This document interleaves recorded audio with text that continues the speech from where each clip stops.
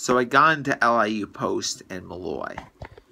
I am not going back to Dowling here because the thing is with Dowling, they screwed me over.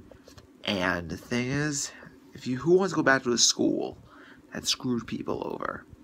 And Dowling, I know Dowling treated me well in the first place. It gave me good programs, gave me good people, good friends. But now, they want to reopen. They said they were going to close the school.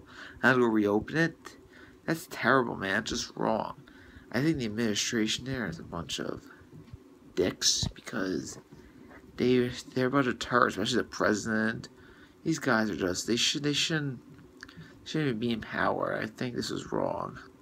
And I think that it's time for, if they say if Dowling's reopen, you should recommend you transfer to another school. Because it's not going to be the same since a new British school might take over. It may be the same. Anyway, I guess my choice will be LIU Post. Just saying.